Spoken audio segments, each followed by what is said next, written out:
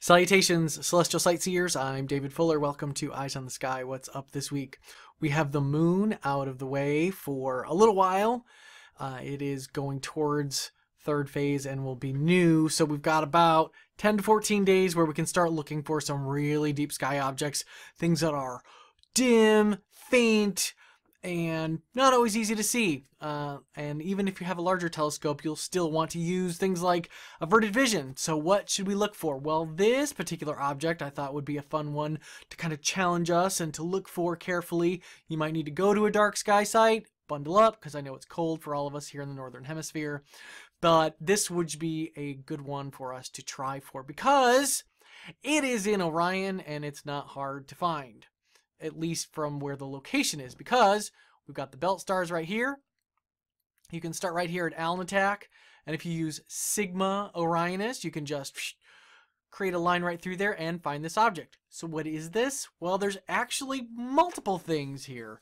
The brightest one that we would normally know about is M78, which was one of Messier's finds. Actually, Pierre Messier found it.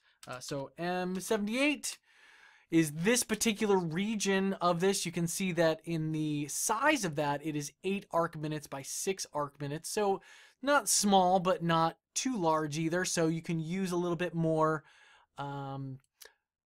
magnification for it. So there's 8 minutes across. There's about 6 minutes right there. So approximately this area right in here is really what we call M78 or NGC 2068. Now, like I said, there's more things actually happening in here. So what else is there? Well, there's also NGC 2067, which is this little region up here.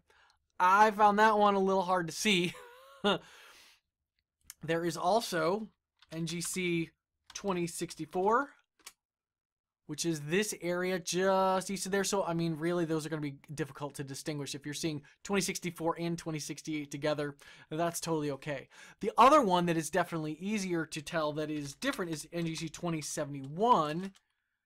If I could actually type in correctly, is this one. And the reason why I like to start here is because there's 2 10th magnitude stars right next to each other, and 2 of these are actually a double star. So I find these easiest to kind of try to look for first.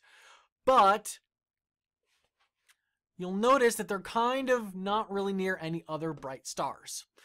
So we can estimate where it is. Now, fortunately, this is not too difficult to find even with the finder scope. So let's bring up a finder scope starting at Alnitak. So we'll bring up a finder here. This is a correct image view. So this is not reversed left to right or up and down. This is what binoculars would show. So here you can see the 3 belt stars like this. This is Sigma Orionis right here below Alnitak.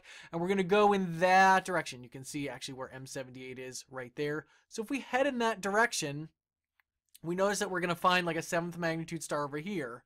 So we know that we're going the right way. What you can also see is usually these 3 stars right here. They kind of form what would almost be a square shape. You could go, oh, you could fill in the square, maybe see where that's at. That's pretty close to where we want to go right there. So if we hit that, it actually hits a dark nebula when you try to do this on Stellarium, but that is approximately where M78 is going to be at. You can see when I type that in, M78, we're pretty much right there. So you can use these 3 stars to kind of help you finish that square off just a little bit. Just go a little outside of there and on this line, and you should be able to find that fairly easily. Now, when you zoom in, this particular star might be in your field of view, and I found these ones easiest to see. I actually also found this particular part of the nebula the brightest. I had difficulty seeing this. This was fainter. This had a little bit more nebulosity. I will grant you I did not spend too much time recently looking at this because I only had a short window to go and look at things. But I wanted to give you also an idea of kind of what you might expect to see first. So the first thing that you're likely to see is probably the first thing that I was able to see just without even really dark adapting and not taking too much time. So this one right here. But do start to look, again, away from and back towards Alnitak to see if you can find where the M78 nebula is. Now, I do want to point out, and I'm going to search for something that it may seem a little odd, but this is an actual star. So we're using the Henry Draper catalog, so HD, and it is 38563. So it's the star right here. Now if I take off the nebula button, you'll be able to see where that's at in relation to it. It's a 10th magnitude star. But that is the star that illuminates this whole thing, because this is a reflection nebula. Unlike the Orion Nebula below Orion's belt, which is emission and has excited gases that actually glow on their own, this particular nebula is reflection. So it's just reflecting light from this particular star. And so everything that you see is that light bouncing off of that nebula and then coming back to us. It's not too much further away than the Orion Nebula. The Orion Nebula is about 1,300 light years. This one's about 1,600 light years. But because it's reflection, I'm going to guess and say that, yeah, that's why it's a little bit more difficult to see if we're just kind of relying on a couple stars.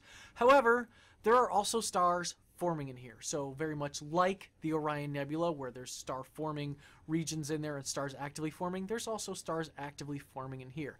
This is part of a larger group of stars called the Orion OB moving group, I believe is what they call all of these stars that are in this general region of the sky, because we're looking towards the Orion arm of our particular galaxy. So this is a very active part of our galaxy, away from us, opposite the center of the Milky Way, looking out towards the outer edges. But it's a very cool area to definitely take a look for and see if you can find this with a telescope. Obviously, the larger the aperture, the darker the skies that you're able to be under, the more you are likely to see. But give it time. Let your eyes fully dark adapt as much as possible. Block any extraneous light that you may have around you. Do bundle up if you're cold. Being warm is going to help you, because if you are cold, then your blood vessels start to constrict and then you don't see quite as much as well. So definitely dress for about 10-20 degrees warmer than you think you might need to, because just sitting there can be cold. So do that, and then look for Messier 78 and all these other NGC objects out here in this part of the Orion constellation. That's all for this week. Keep your eyes on the sky and your outdoor lights aimed down so we can all see what's up. I'm David Fuller, wishing you clear and dark skies.